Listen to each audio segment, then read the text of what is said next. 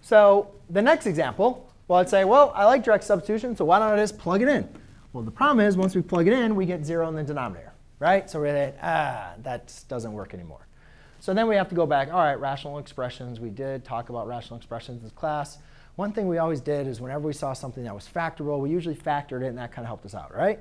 So let's maybe do a little work down below, and let's factor our denominator. That's going to be our numerator, I'm sorry.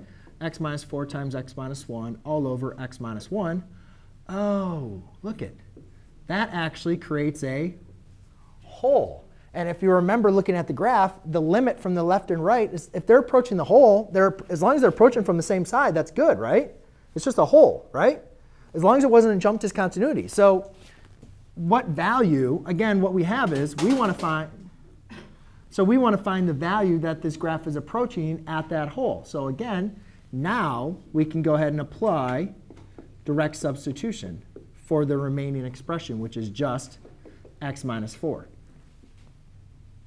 So now, when we apply direct substitution here, we have 1 minus 4, which is equal to -3.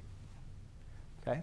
And if you guys, and also the other way you guys can confirm this is the same thing as x minus 4. Do we know what the graph x minus 4 looks like?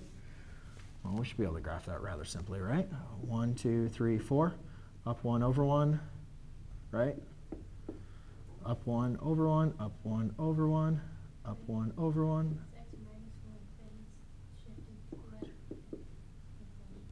Right, it's being shifted down 4 or to the right 4. Oh, wait, never mind. So you could think about that inside, or you could think about it outside, either way. But you guys can see the graph. And then if we want to evaluate for where is it at 1, we go over to 1, we'd say 1, 2, 3. Well, again, remember, there's a hole there. But what are you approaching? You're approaching that value, right? And it's approaching the same value from the left and right. Does that make sense? A little bit? Más o menos? OK. But again, you guys could verify that if you plug that into your calculator and you're like, I don't know how to factor. I just want to plug it into my calculator. Go ahead and plug in